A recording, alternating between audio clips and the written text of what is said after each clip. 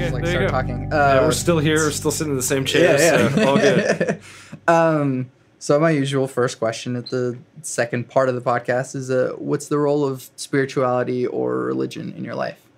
I mean, okay, so I was raised Catholic. My parents got a divorce, so that was interesting in the Catholic Church. Yeah.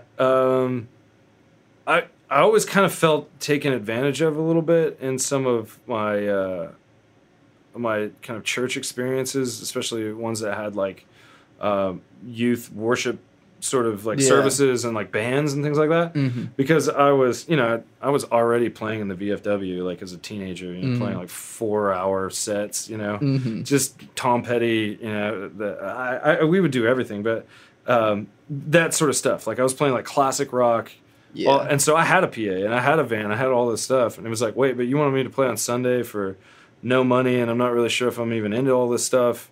So I had like a definite aversion to all of it.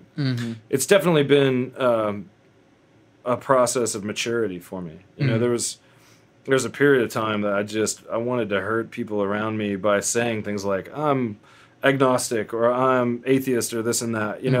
I wanted to establish my independence so much. What it came down to, it was I didn't have the information or the ideas that I could really articulate actually how I felt. And a lot of it came into culmination when my sister's kids, one Thanksgiving in front of everybody, asked me if I was a Christian or if I believed in Jesus or something like that. And on the spot, it finally clicked. It was sort of like, well, I don't really know if I'm a Christian or not. What I would say is that if Jesus came back today, I think he and I would probably get along really, really well. I always try to help people, be nice to people. I truly believe that the secret of life is people being together. It's not being isolated, having our own opinions and choosing sides. So in all that, if that makes me a Christian, awesome. But whatever this modern day version of, having the biggest church and the biggest production and this and that, I don't think any of that has to do with religion. I don't think any of that has to do with spirituality. And that's just my opinion. It's like, I don't want to put it on anybody. I don't want to make anybody feel bad. And I definitely don't want to offend anybody else in their faith. This is for me and me only. And I don't want them, I'm not offended by them either. For a really long time, it was easy to go like, well, they're Christians, so this and this and this are all going to be true. And that was immaturity as well, So I would say that I'm extremely spiritual. I believe a lot of things happen for a reason. I believe in good karma or good vibes or good juju or just being good. What you put out, you get back, A lot of the sort of basic things, golden rule, all this stuff I agree with. When it comes to, sexuality and it being, sort of dictated by something that was obviously written by men and edited over and over and over again throughout the years, I don't think I'm going to listen to that. I think I'm going to stick with the things that I already know. I love people, and I want to figure out a way to make it work. And as long as you're not hurting anybody, there's nothing wrong with that. You know what I mean? So I don't have like one way of defining the way that I feel, but I have a problem with not I don't have a problem with religion. I don't have a problem with assembly. I just have a problem with like organized religion as a business is a huge problem for me. And not to say that we can't talk, that we can't be friends, that that doesn't mean anything like that. Yeah. It's just that that's something that I don't choose to be a part of. For very specific reasons. But at the same time, there's so many amazing things that happen in those organizations, and I've had countless conversations about this with my mother, who has very, very strong faith. My father and my stepmother as well, who have very, very strong faith and in their respective religions. But when we had these conversations, I started to realize, like, okay, there are things that I'm missing out on. There are things that my children are missing out on. And so it's really just, it's up to me to figure that out. So, on a Sunday, when I'm finally home on a Sunday, we want to start doing things like volunteering and helping other people and that sort of thing, and getting what those mission trips do, what those because I did. I grew up, cooking for people at a soup kitchen and stuff like that in Ponca City at this church. I mean, I remember doing it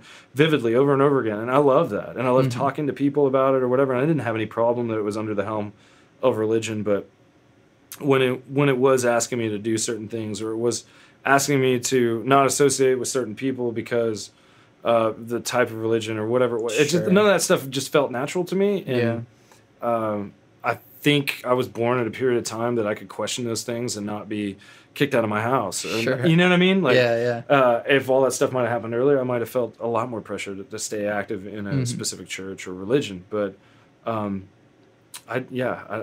like everybody too much to pick one sort of thing. I pick a lot of small things from each. And one of my favorites is sort of a Buddhist idea, and I'm sure I'm butchering it, but the idea is that you take care of everyone else by taking care of yourself. And it's not meant to be taken as being, this isn't Scientology. This isn't like I'm this great person or whatever. It means that you make proper decisions for yourself. You make healthy decisions for yourself, you know? And only from there can you start to support other people. Because if you start to spiral out of control with whatever it is, if it's addiction or mental health or this and that, and you're not taking care of yourself, you cause giant ripples in other people's lives that care about you, you know?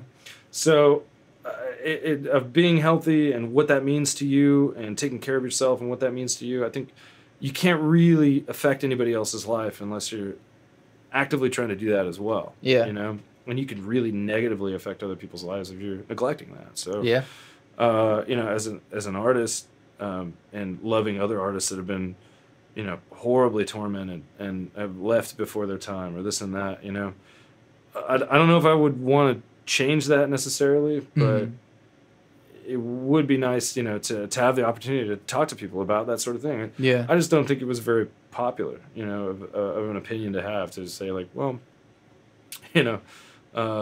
maybe just be yourself. You know what I mean? And maybe that's okay. And it's tough. I mean, we're always going to have problems, and that's not the secret, to eliminate problems or eliminate struggle. That's the worst thing you could do. Then we just become, an entire world of mediocrity. Like, struggle is good as long as we're making positive progress. Yeah. But yeah. Does that answer that question? Yeah, it does. Cool. So at least in the Lips, and I'm done a little bit of digging into color music, but like psychedelic experience is sort of a big part of what makes not just the Lips music, but just a lot of music in general. What is sort of your experience through at least being involved with the psychedelic style, but also like what is psychedelics trying to communicate? Yeah, man, I just had a really, really interesting weekend up at Alex and Allison Gray's Cosm. Awesome. Which was a whole different thing up there, The psychedelic thing, it can be taken in so many different ways, which I think is kind of interesting. And everybody just assumes that we're like whacked out on drugs all the time, and that's how we make the music that we make. Same thing with color music. I mean, like, I guess it comes off as psychedelic because it's an easy way to go like, colors. Yeah, exactly. Colors, and I'm not really sure what type of genre it is, but it's like out there. You know what I mean? Like whatever that is. But that's not necessarily what we were ever really trying to do. We just can't help but sound like anything other than ourselves. Sure. And then with the Lips, I'm not involved with all of the recording or anything like that. But what I can say is like, everybody thinks that, because of the art that Wayne draws and the way that our live shows look, and because of all the chances that are taken in the studio, that, they're these drugged out freaks or whatever. Sure. And that's just another thing that I would say to students is like, when you say, oh yeah, Jimi Hendrix, he was amazing, he played on LSD or whatever, it's like, wait, Hendrix was amazing first. Sure. He was incredible first. It was incredible that he could play on drugs like that. Yeah. But that drug did not make him play that thing, Yeah. I would say that the idea of psychedelics and the way they can alter your mind and open you up, absolutely. I mean, it's proven. It's totally obvious that can happen. Now, at the same time, it can help you realize that you have some totally serious problems at an earlier age than they might have surfaced. You know what I mean? Yeah. So it's like anything. I mean, I don't think drugs are good or bad necessarily. Drugs are, it's how you use them. It's the type of person that uses them and all that sort of stuff. And I go back and forth on that. I mean, we always kind of say that. There's a lyric in a Flaming Lips song. It's like, legalize it, every drug right now. Give people the choice to do it. I mean, I would be foolish to think that everybody would make the right choice, for themselves. Sure. And you can't really know what that right choice is until you've tried it. But to me, that's life too, man. Yeah.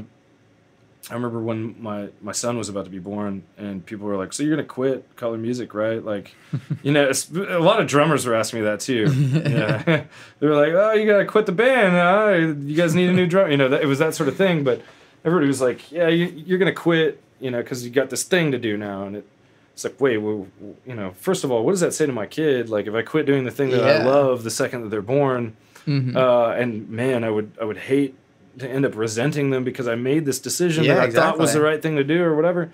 You have a child and you bring them into your life. I think a lot of times people have kids for just a good reason to become mediocre because they were going to be mediocre anyway. They were just going to grow up and be boring. Like, I'm going to blame it on my kids. But I brought him and I brought my daughter and my wife and I both brought them into our lives, and they get to be a part of it for a while, and we do our best by them, and then we kind of put them off on their own to do their own thing and to do that themselves. But the idea was that we took a chance, that we took a leap. We didn't know what was going to happen. Yeah. But shit, man, I didn't know what was going to happen in my own life without having a child. It's the same thing.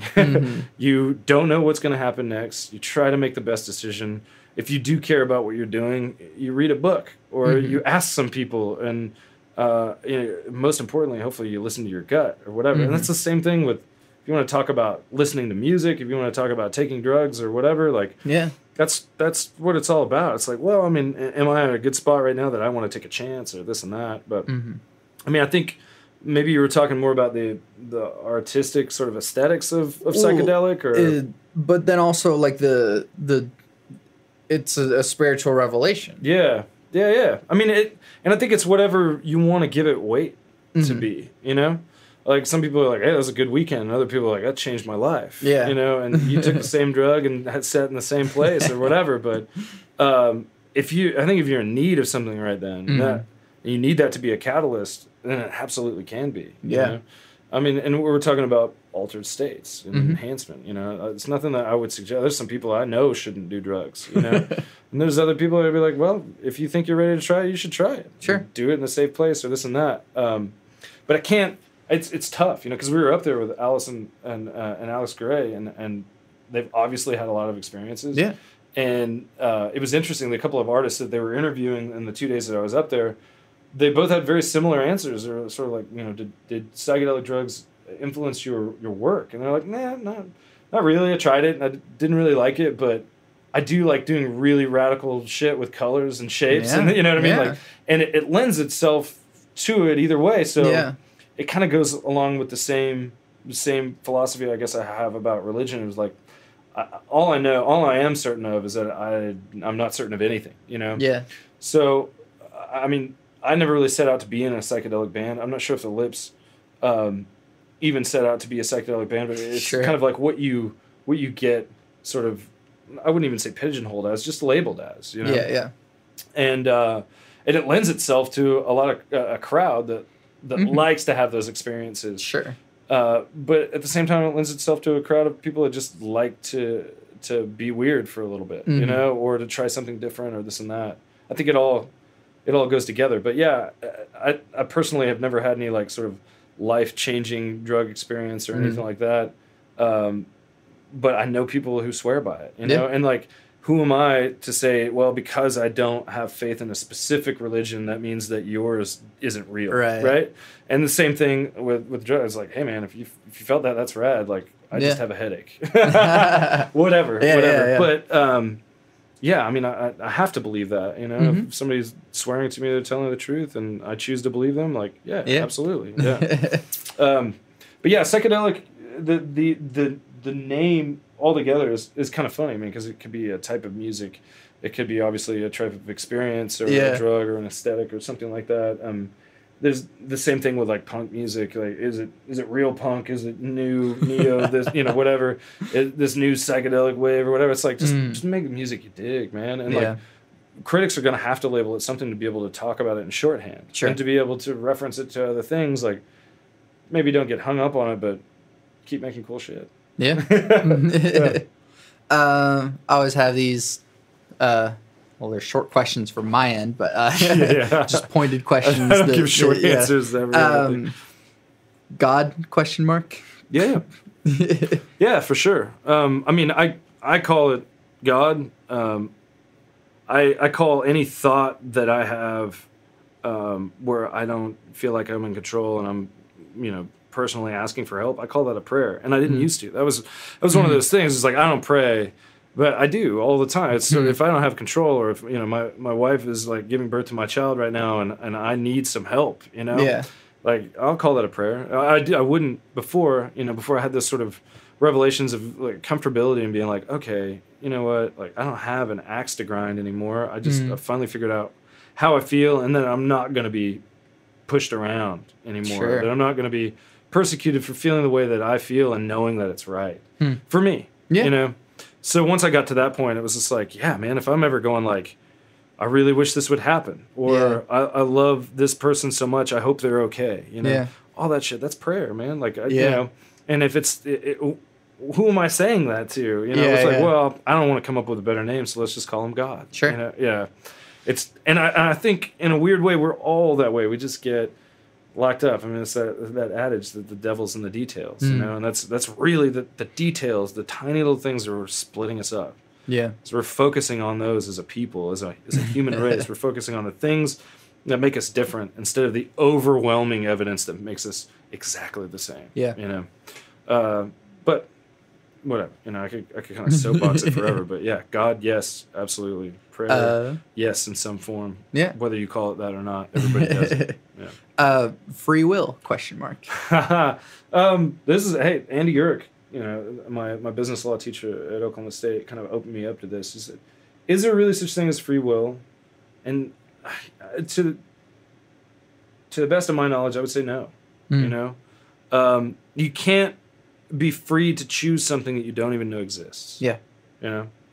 So if you're not exposed to it, there's no such thing. And if there's a factor of like, and that was another thing that always sort of bothered me with religion, or especially with Christianity. It was like, wait, you mean all those people in Africa that nobody's actually physically made it to them and taught them about this yet they're going to hell because they don't know about it? It's like, I don't know. I have to check with Jesus on that one, but I don't think he would be very cool with that. You know what I mean? So it was those sort of things. Like, yeah, I mean, if you don't have free will to do anything, to learn to drive or to do anything because you've never been around it, it's just whatever that is. I would say no, in that we kind of fool ourselves into the fact that we have that. I mean, inner city kids making it to having a full on college education. It's like, well, it's there if they want it. That's not true, man, because we know that it's not just money that gets somebody through college. We know that it's having a support system and having people around you that believe what you are doing is important. Yeah. If you're the first person to go to college in your entire family, and every time you come home, people are like, why are you doing that shit? Why are you doing that? Why are you spending that money? You're never going to be any better. Why don't you just come work with me? This and that. It's like, it's all this sort of stuff that goes around it. It's not just the opportunity to do it. So I don't know. I don't know. What's your answer to that? To free will? No. Yeah. And then, because there's enough science to kind of not necessarily that I know, but it's more like choose to believe. It's like be careful how much you're backing up there. Thank you. Thank you. But like it seems to be leading towards the answer being no. Yeah, I'm with you. I mean, you could make some argument, I'm sure, and we could go hang out at a bar and talk through it and still not get anywhere. You know what I mean? But yeah, I like to believe that we don't have free will, because I think if we believe like everybody has the exact same opportunity and can do everything, that's pretty naive. And I think it would absolve me of a lot of feelings of guilt that I don't think I should be absolved of. You know, the fact that, like, you know, I'm extremely fortunate. I'm white, heterosexual male, born in America to an upper middle class family that never needed anything in his entire life. And if I also take the position of saying free will, everybody can do whatever they want, everybody could do what I did as easily as I did it, right? That I just don't, I can't reconcile with that, you know? So does that make sense? Yeah, definitely. Yeah. So what is good behavior? I like asking about morality, and so, like, what is good and how do you be good? At least in your opinion. Oh, obviously. Man. Yeah, like, it kind of goes down to, you know, it's everything you do, even if it's good, it's still self-interested, you know, like that kind of thing. What is good? I mean, I don't know. I think you can't just know it. You have to be taught it, and you have to feel it, even if you're taught the opposite way. You know what I mean? If you're taught to hate, or you're taught to separate, or you know, take sides, or that sort of thing, you have to have a feeling at some point that that's wrong. You know, and I think everybody has those feelings, but some people are more susceptible to be either indoctrinated or not want to upset the person that's sort of teaching them that this thing is right or wrong. Yeah, what is good behavior? I mean, it's kind of laid out for us, right? You treat other people the way you want to be treated. It's only fair, right? Shit, treat other people better than you want to be treated. Yeah, you know, and keep working on yourself. Yeah, but that's a really good place to start. Yeah, you know, that's why religion isn't bad. That's why, you know, not all scripture is bad. It's the tiny little detail thing. The broad strokes, I'm in. You know, for damn near every religion. Yeah, and they're not all that different. But yeah, it's just the smaller things that separate us. Like, Baptists can't dance. You know, like, what's up with that? I don't know, man. I mean, that's like one of the freest, most fun things to do. You know, it's like you can dance. Like, you don't even have to own a radio. You know, you can just dance. Like, it's the easiest thing in the world, and it makes you happy. Hopefully, yeah. Unless it's me, and you probably shouldn't dance in front of a mirror. How do we reduce the division that is sort of being created by our current political climate? I thought a lot about that. I've been thinking a ton about it. I just taught a social media revolution, a class at ACM. It's all about social media, and it had a couple of different components. I mean, I think the component that everybody expected it to have was, how do we navigate this stuff? How do we launch successful marketing plans and campaigns with these different things? How do we get creative with it? And the other side of it was like, you know, is this a good thing that we're spending so much time trying to figure this thing out? Yeah. You know? Is Facebook even going to be around very much longer? Like, is this the tool that's really going to sell whatever we're trying to sell? And unfortunately, like, right now, it totally is. You know, and some people are great at it, and some people are really terrible at it, and there's everybody in between. How do we fix it? We all realize that at some point we have to realize that, like, when we say something really terrible to somebody else on the internet, it's so much more of a reflection on ourselves than it is of that person. And you will never get through, and hopefully never hurt that person, but that's not true either, because not everybody's prepared to handle that stuff. You know?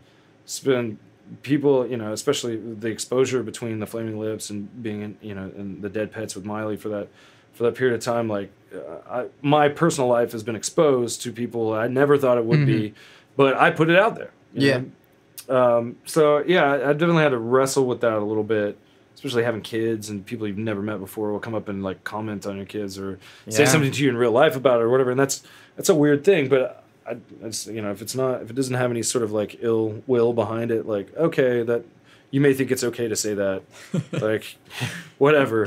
You know, your kid's super cute. And I'm like, hey, let's just not talk about that. Like, you don't know my kid. You don't know me or whatever. but yeah, I've had to deal with that a lot. And the way that I think we fix that stuff, I responded to somebody when I don't usually respond to people on social media. Mm-hmm. But somebody just said some outright like terrible things that I was just like, this is too big. There's obviously something wrong here. You know? So I just wrote him back and basically said like, listen, I was only trying to support my friends who did something that I thought was really cool. Mm-hmm. By the way that you responded to me and some of the really terrible things you said in there, I know that your response had nothing to do with me or my friends at all. It has everything to do with your life and where you're at in your life right now. And you should focus on that, man. And obviously, like, me supporting my friends and talking about the cool things that they're doing doesn't make your life better. So don't pay attention to that stuff. Don't give that shit your energy, man. Like, find your passion and give that your energy. You know, find the thing that makes you happy and makes you a better person, not this person just spewing vitriol on the internet. You know what I mean? So it's going to take people realizing that. I think this is going to be my funny thing. My kids and my grandkids are going to say, what was your legacy? And I was like, I navigated having fucking social media, my entire life for the first time. That's what I did for you. I figured out what to do and what not to do, how to interact with this stuff. What was it? A bandmate always brings this up. Father John Misty made this sort of joke about how kids are going to be like, look at dad with his phone, what a dork or whatever. It's like, man, I hope my kids are that way. I hope maybe my kids are that way of like, God, look at you idiot over there, just like with your head in this box all the time. Like, look at the world. Like, I hope that's what we get back to. Yeah. But we have to start figuring out how to use the internet to bring us closer together. The thing that it was meant to do in the first place, to share information. Yeah. I read this really great quote the other day. I'm not even sure who to attribute it to. But it was, great minds talk about ideas. Average minds talk about events. And small or simple minds talk about people. And that's where we're at right now. We talk about people all the time, and there's a difference in like adoration for the art of an artist and then adoration for that artist themselves. Yeah. And we as artists are brands right now, and I understand that, and I have to teach that for success in this current industry, but that doesn't mean that I have to like it. Sure. I like the fact that I don't really know shit about Neil Young, but I like damn near every song he ever wrote. You know what I mean? And that's not true. I know a lot about him, but I don't know that much, Sure. I don't know the tattoo of, the shamrock that he got, on his arm the other day. You don't see that stuff, and I don't care about it either. But I really love, his music or whatever. Yeah.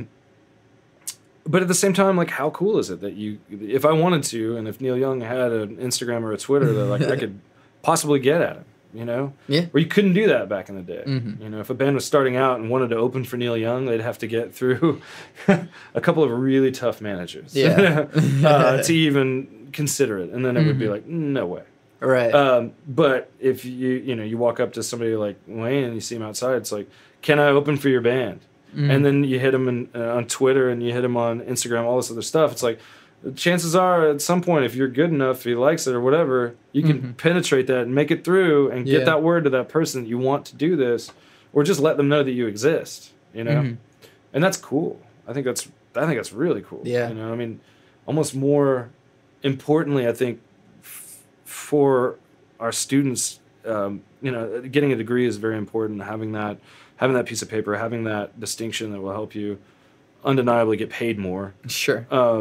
You don't necessarily have to have it to have a career. Yeah. But what I do think you need to have are mentors, a mentor or a series of mentors, people that are doing what you want to do right now. Yeah.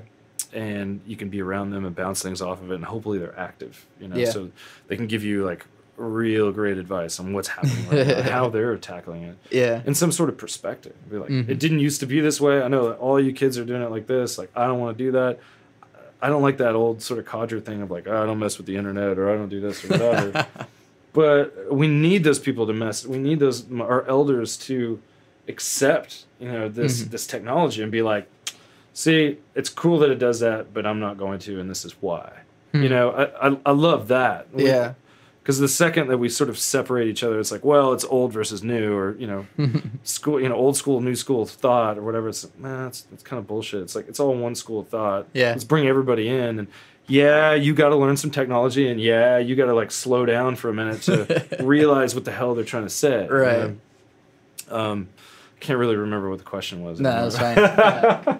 Reducing the division. Yeah, reducing the division. I mean, that's it. I mean, with the internet, I think the world is a teenager right now.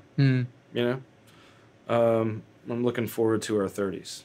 Yeah. It's probably the best thing I could say. Does that make sense? Yeah.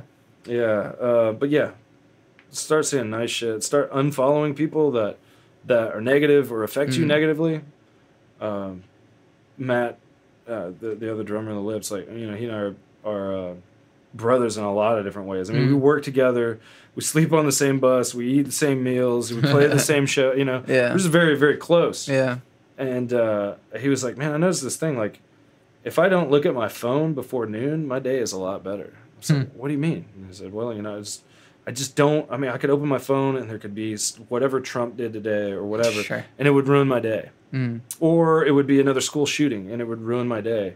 And it's like, I wake up, I'm thankful for some things. I have a cup of coffee, I kind of get my head straight, and then I'm able to tackle the world. But like when you're inundated with information that in a lot of ways doesn't affect you. I mean, it's terrible to say that a school shooting in some other state doesn't affect you, or that maybe you don't have a family member that's in the military, so a war at all doesn't really affect you anymore. But it's reality, We're so completely separated by all this sort of stuff. So try and give your energy to the things that you can do good with. Yeah. If you're trying to create, if you're trying to bring people together or whatever, like, make sure you make space for that. Yeah. Because the internet and other people's opinions have found their way, they've pipelined into our lives. But it's it's up to you and me to decide whether or not we want to let it affect it. Yeah. So you can't control all the terrible stuff and all the fake stuff and whatever that people put out there, but you can control what you take in and what you give power to. Yeah. So I would say that's how we get better, we get closer, And you teach kids about what you think is good, Yeah. There's always going to be somebody about teaching them about what they think is good, and you're probably going to think it's wrong or whatever. So it's got to keep going, man. Yeah. 3 more questions. Let's do it. Yeah. What makes you happy? Oh man, I have a list. Go for it. If I'm eating healthy, I'm happy. If I'm sleeping well, I'm happy. If I'm with my family, I'm happy. If I'm making music, I'm happy. If I'm doing things like having a conversation, it makes me happy. Whether it's with a student, contemporary, or whatever. Sure. I kind of lump all that stuff in together because that's. I mean, when it becomes increasingly harder for me to teach, and it does every semester, and to want to teach, it always comes back to that thing of like I learn a lot of times more from students than they learn from me. Like I'm for the most part repeating information that I've learned and updating it and that sort of thing, but they're always coming through with something new, and it's like, oh yeah, this is why I do it. Yeah, that's right. But what else makes me happy? Being happy makes me happy. It's pretty simple, It's like it's not things. It's not necessarily even places. It's like I said, it's people and it's time, that sort of thing. If I'm able to spend time with my family, spend time making music, spend time with my bandmates, even if it's in an airport for an entire day. Yeah, I still love that. Like be around 1,000 people I don't know and don't care about, but we're all in it together. We're all in that struggle to get home or sleep in our bed that night or whatever it is. And one thing I'm trying to be better at doing, because I know it makes me happy, is being present. With all the things that I've signed up to do, and all the ways that I can keep track of them, and that people can approach me or whatever. It's easy for me to just constantly be working and not really be with my family when I am with my family, or really be on stage when I'm on stage or this and that. So just trying to being present makes me happy for sure. Yeah. Yeah. But all those things. You know? Yeah, I like that a lot. Yeah. Drinking water. Damn, that makes me happy. Yeah. Yeah. What advice do you have for people? Oh. Be honest with yourself. I think it's the main thing. For some reason, I don't know if it's like the order of child I was, or because I have been through a divorce with my parents and stuff like that. I don't know what it was necessarily, but it always allowed me to be really, really honest with who I am and who I want to be. And it's like, if I'm screwing it up, I'll tell myself I'm screwing it up, and then I'll fix it. And I love that. I love that quality.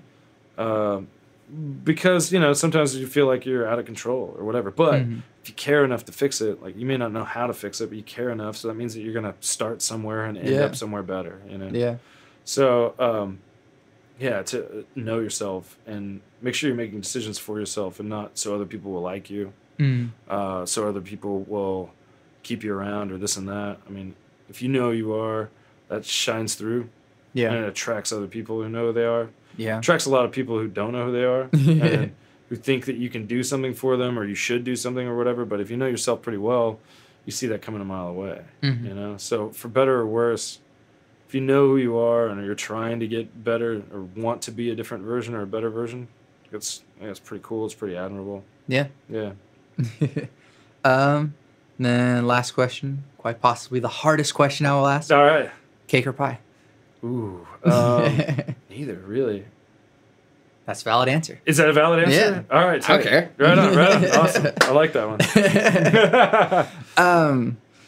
So, I mean, normally the second podcast is like a conversation, but like this is the second podcast, but we have a little bit more time to kill. So, okay, cool. Do you have any questions for me? It would have been a cinnamon roll. That would have been my answer. Oh, hey, there you go. Anyway, do I have any questions for you? Yeah. I mean, I asked a couple of them kind of in between. Sure, so we could talk about that a little bit more, but where do you want to go musically? Like creatively, style-wise? Yeah. How do you want to perform? All that sort of stuff.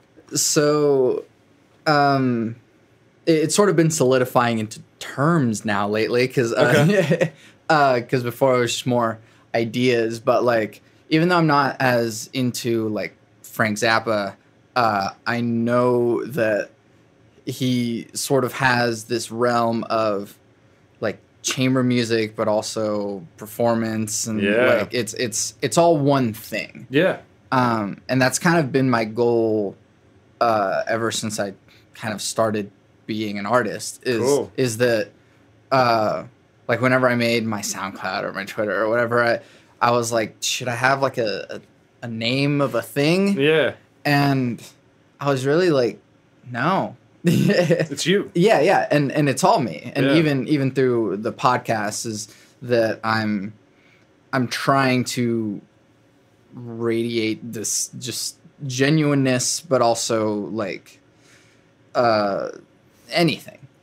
So, but it's anything that is you. Exactly. And so comes out, so I have like ambient music that I make. I have songs. I'm a songwriter, and I'm working on my master's in composition. So like I have chamber music. So, but it's all still me. Like just because I wrote a string quartet doesn't mean that the songs are any different. In a way. Absolutely. And so it really is all me. And my goal at the start of going to ACM was I want to compose music for video games. Okay. And I still want to compose music for video games. Sure.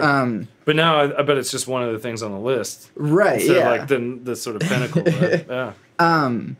Because it's kind of all the same thing. I'm with you. Like, so if I were to, make music for a video game, that's a project or a job that would be just a whole other part of, like, I would be a part of whatever development studio that I would be with.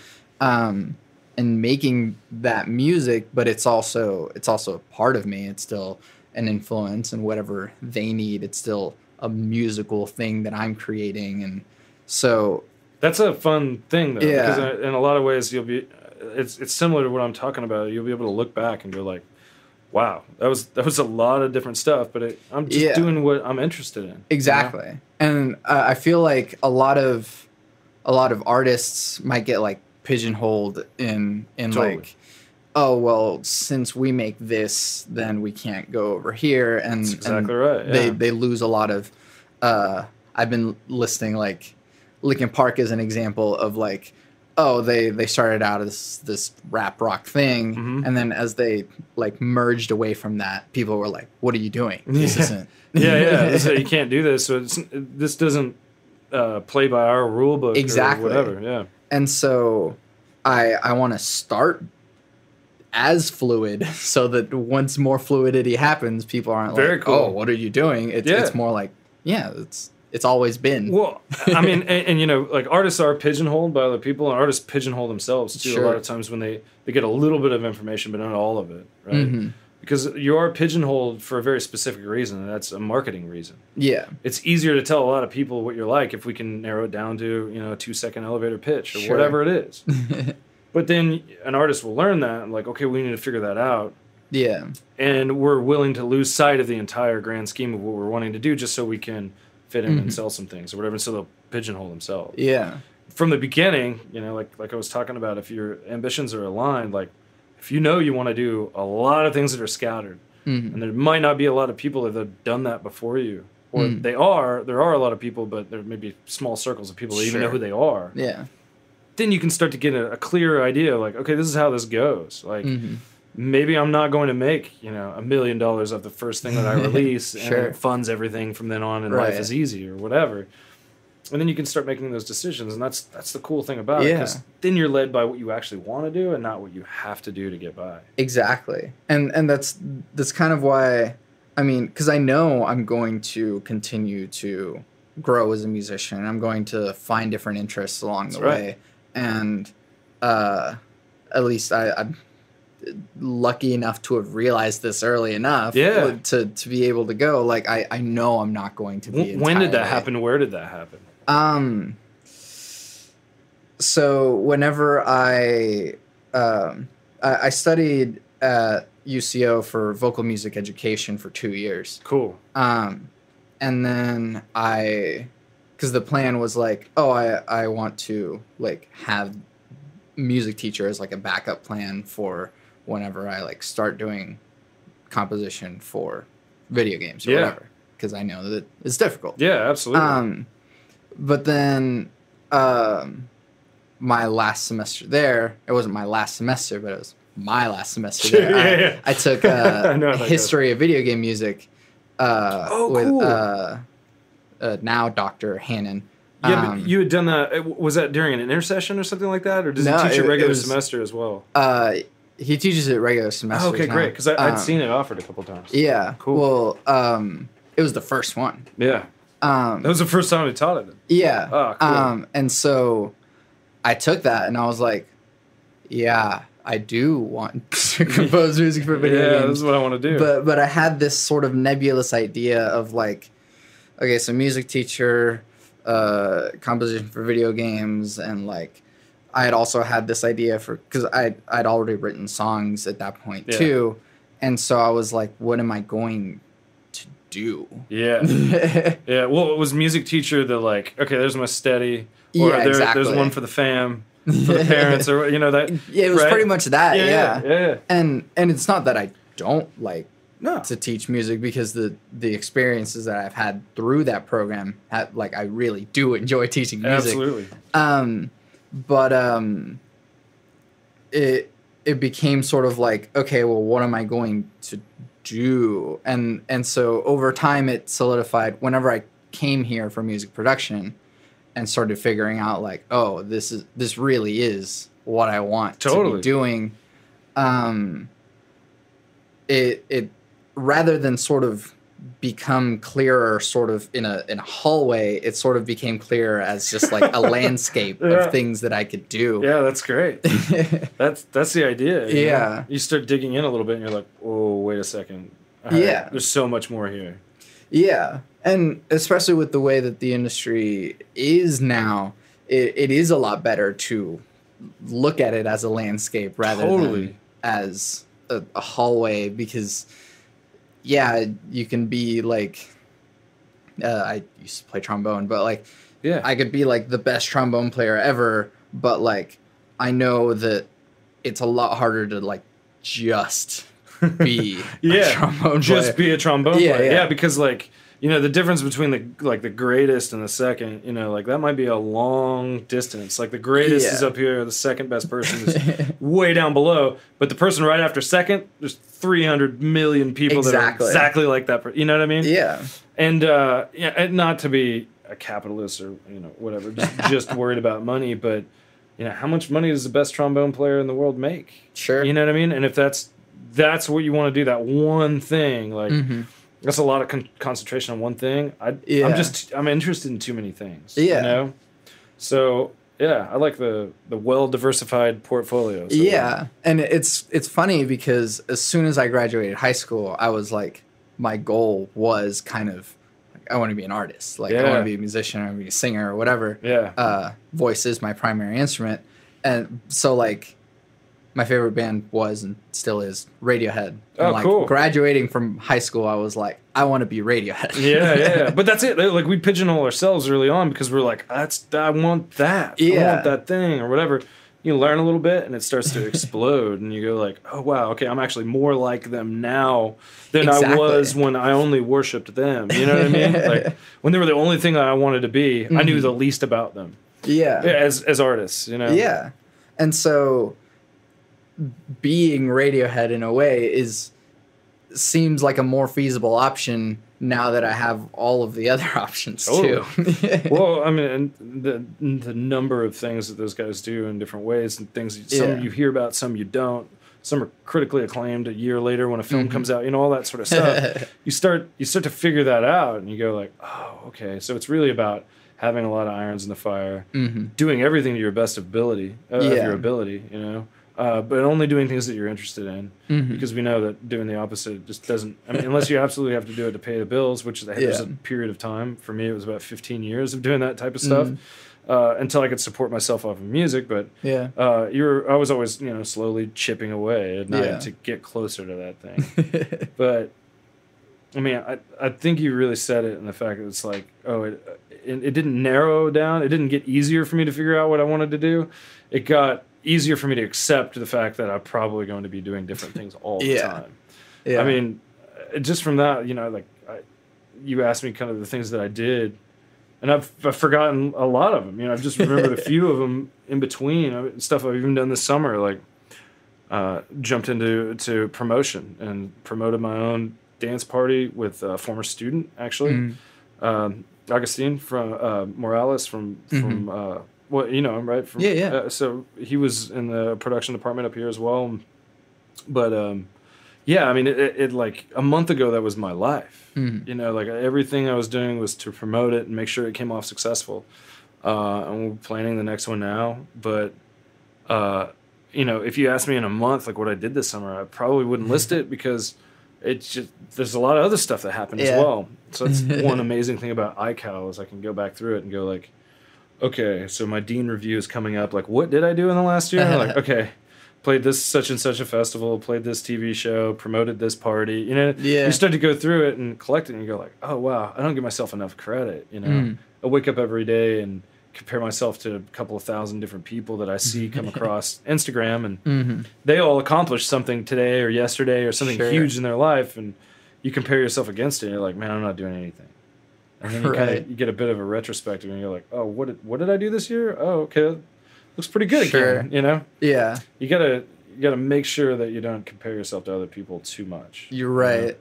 You know? It's kind of funny. I mean, like right now, I'm sort of keeping that at bay because, like, I'm still in school, and so I know that my time is mostly being put into that. Sure. And so, like, oh, I could be doing this, but it's like. Just priority number one is like graduating, getting like doing good work in school. Absolutely. Resting when you can, and any spare moment spending on your career. You know? And so, but there's still room for fun stuff. Dude, there's so much room. That's one thing I can't tell students enough is that you'll never have as much time as you have when you're in college. Because this is the hardest thing you've ever done to date. Yeah. You know what I mean? So you can't know possibly what it's going to be like to have a 40-hour-a-week job, and on top of that, spending all day and all night trying to make your career happen, you know? Now, don't get me wrong. I know a lot of students work full-time and go to school. Yeah. But they don't work full-time and really put in what it has to happen, what the amount of hours that have to happen for you to have a career in it. They weren't doing that before they came to school. Yeah. You know? And they want to go to school to make it to where they don't have to work as hard. And I get all that. I totally understand it. All I'm saying is, once you work all day and you're tired, you don't want to work as hard at night on your passion, and it will slowly dull your reaction to that passion, you know? Yeah. And you start a lot of times finding ways to drum that passion out, you know, to make it. I mean, maybe it would be easier. Maybe it would be easier if I could just remove this chip that was like, well, you're an artist and you like to do stuff. Yeah. That you don't know how to do, and it's probably going to cost more money than you make off of it. If I could take that out, that'd be kind of cool. You know, like if you could just take it out and go like, what's this going to be like? You know, it's like a lobotomy, you know? But I've joked about that before. Like, why am I doing this again? Like, oh yeah, it sounded cool, and now I'm in it, and it's like really, really hard. And then after it, and you got to tell yourself when you're in that spot, like, next week when this thing is over, when like you've done it and you can assess it, did it go well, did it not, whatever, you're still going to be happy that you did it, you know? And that's what I have to tell myself when I'm in the middle of that stuff. So right now, tell yourself, like, I know I'm in it, and it seems like I can't do anything else, but I have more free time right now than I'll ever have, you know? Getting out, and oh man, I mean, I got out of school out of OSU, and I worked for Emu for a while before they went out of business. But you know what I'm talking about? Emu, I'm like not sure. Emu Modular was like the first like modular synthesizer. Oh yeah. One of them. But then they went on to make like the legendary Emu SP12, SP1200. It's a sampler, you know, cool. It was used in hip hop and stuff like that, but. I mean, tons of electronic music, just extremely influential. But by the time I started working for them, they were kind of chasing the market instead of leading it a little bit. They were trying to release, you know, a USB interface when FireWire was the thing. And then by the time we launched it, USB 2.0 came out, and FireWire didn't even make sense. We were working on a FireWire thing.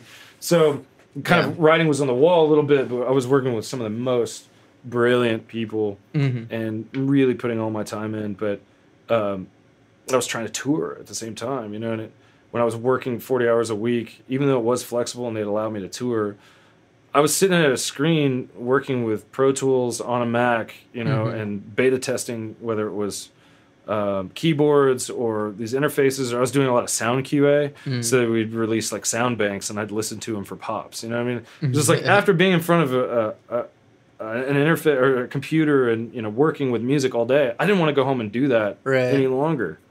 And I started to realize, like, man, when I didn't get to do this all day long, I hungered for it at night, you know? And now that I have to do this, like, maybe it's a little too close to what I'm doing, you know what I mean? Yeah. But that, you know, they went out of business and made that decision for me. It was the day that Color Music opened for the Flaming Lips at D-Fest in Tulsa. I was gone loading in and playing the festival, and all my buddies came to the show that night. They were like, they walked us out, man. Like, it's over. Like, they're giving us equipment. Like, we don't have jobs anymore. Like, whoa. Well, okay, I really like doing this, so I'm gonna keep doing that. Yeah. It's kind of a perfect time. You know? Yeah. I do have, like, I guess one more question. Aiden McCool had asked me this, but, like, how do you deal with it all? Like, how you organize it, or how do you just keep track of it? I mean, that's a great question. I've spent, you know, the better part of 2 or 3 years trying to figure that out. My best answer to date is this is actually given to me by Derek Brown, who's I mean, for one thing, one of the people I look up to the most, because if anybody thinks that I'm busy, they got to look at that dude. You know what I mean? Like, but this came from him, and I was like just struggling. I was just like, man, I don't know if I can do it all. I really do want to teach and play in the band and do this other thing and this and that or whatever. Yeah. It's like, how do you do this all? Because, like, I think I'm busy, and I know you're way busier than I am. And you said, you just got to do what screams at you. I was like, what do you mean? It's like, well, a lot of people really, really need something immediately or whatever, and you get back with them and you never hear from them again or whatever. That's not that big of a deal, obviously, or maybe you don't get back to them and you never get another email, you never get anything from you. It's not that important to them. Maybe the email sounds like it, but they have no follow through and they don't actually need that from you. And then other things like it has a deadline and, your job depends on it, or sure, you're playing a show tomorrow, you need to rehearse tonight. Right. Those sort of things, just take it as it comes. And when you see something that really bums you out, try not to look at it, Like I'm definitely expanding on it now, but, I'll take breaks from stuff. And it's cool because the people that I talk to about it, like Ryan, for instance, I'm in a band with Ryan, and he also works with me at the school. And if he sends me something that, he's thinking of for way down the line, it's like 6 months out or something with the school, and I don't respond to it, he goes, cool. I know it's not that important. It's not that important to him, so it shouldn't be that important to me.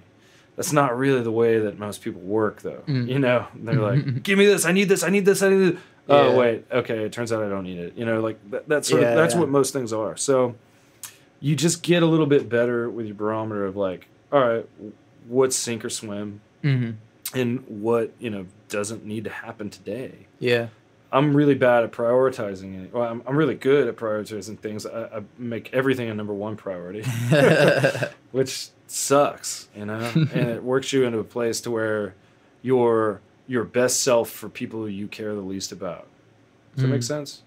So when you get home, you've given away everything, every nicety and every, great thing that you could have done that day. You've spent it all on other people. And then you get home and your family gets to find out that you're just kind of an asshole because you're doing things for other people all day and you didn't save any of yourself for them. Yeah.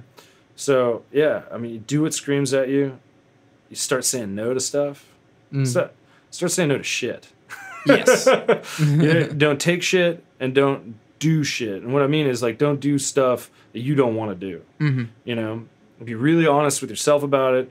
Is this a narcissistic thing? Am I doing this only so, people will see me or this and that? Or is this really going to make me happy? And that goes back to that earlier advice of knowing yourself. But be able to say no, have fun saying no, say it in a nice way. I blame it on my wife all the time. I'd be like, well, I promised my wife I wouldn't take anything else on, and that's a real thing. I definitely did. But if it's something I really, really want to do, it'll make its way through. Sure. I'll do it. Yeah. So be organized though. Yeah. Like I was 4 minutes late up here, and that bugged me. You know what I mean? But you're the type of person that. Well, you texted me like right as I was parking or whatever, like I'm on the 4th floor. Just you were thinking about like, oh, this is the thing I care about. I'm glad this person's here. I'm going to tell them exactly where I am because sometimes you're in another room or whatever. It's that sort of thing. You like you want to work with certain people. I wanted to do this with you because I knew it would be awesome. I wouldn't. Thank you. Yeah, I mean, it wouldn't be this thing of like, what's your favorite color? It wouldn't be that sort of stuff. All of them. You're in a band called Color Music. Yeah, exactly. I don't want to pick one. So committing to things that you believe are worthwhile and listening to people from time to time too, It's one of the things like, with our recent days is like, we should respect our elders. We should listen to them. But at the same time, we should also listen to our youth, like, yes, you were a teenager once, but you weren't a teenager today. And to say that your teenage life 20, 30 years ago is anything like today, you lost your damn mind. Yeah. You know what I mean?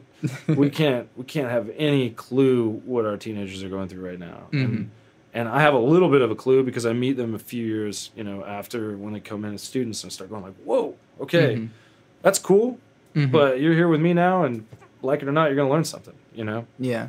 So, at some point, your kids are going to be able to come back and teach you something. So, being open to that as well. So, my thing is, all right, secret to doing a lot of stuff. Do what screams at you. Yeah. Learn to say no. And listen to people from time to time. Yeah. Yeah. It can be so easy to just go like, nope, I know how that's going to turn out. Not going to do it. This and that. If somebody goes like, you should really check this thing out, though. Or, you should really listen to this person, whatever it is. Or Mm-hmm. if they just convince you with, with themselves, the way that they present themselves, the way they handle themselves, the business that they do, the things that they've done before. Mm-hmm. You might take a chance on something that you would have unilaterally ruled out before. Yeah. So, yeah, stay open. I like that. Yeah. Thank you so much. Absolutely, man. Thank you. I mean, this is fun. It's therapeutic anyway, and it's cool to talk about this stuff. Yeah, and I think hopefully it's valuable to whoever is listening to this and not just us. Yeah, absolutely. If you get one thing, I'm happy.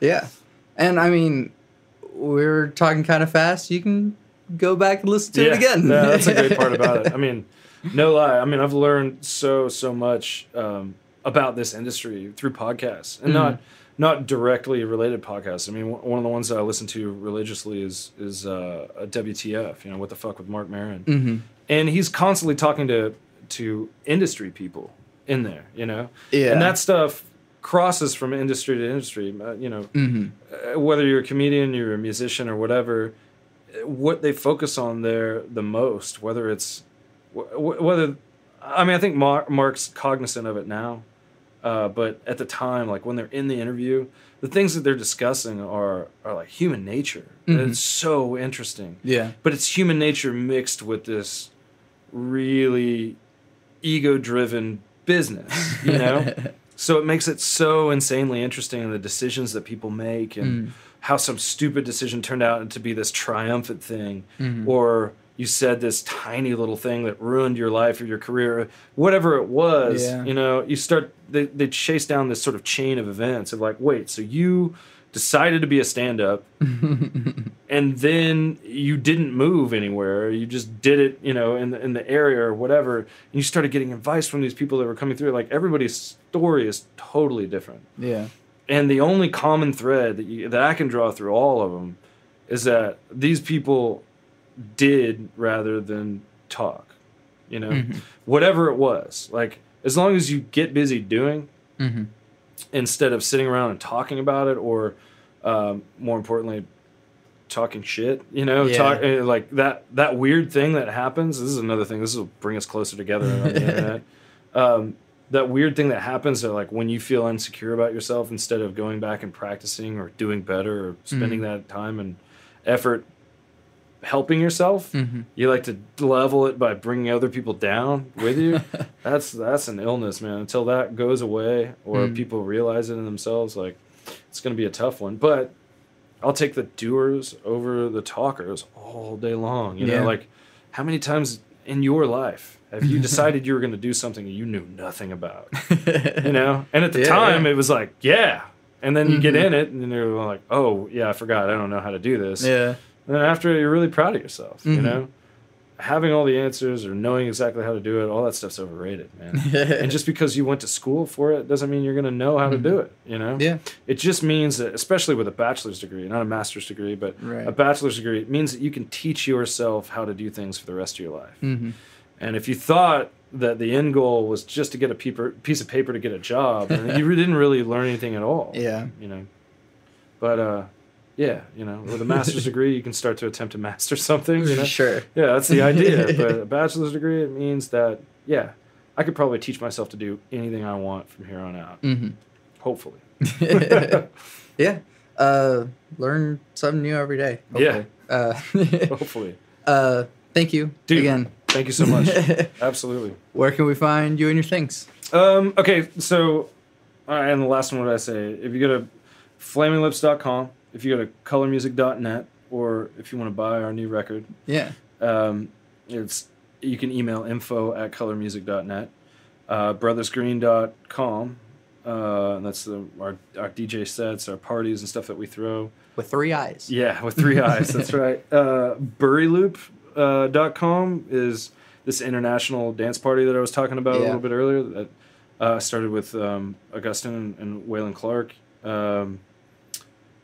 There's something else that I'm missing, I'm sure. Whatever. ACM, check out ACM. Yeah. Come find me here. I'll meet with you. I'll talk with you. I'll do whatever. It's just, I like to do that stuff. So It's pretty easy to get a hold of me.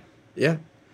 And then I'll do the normal outro. I'm Santiago Ramones. You got to do it. I'm Nick Ley. You can find everything that I do on my website, santiagoramones.com.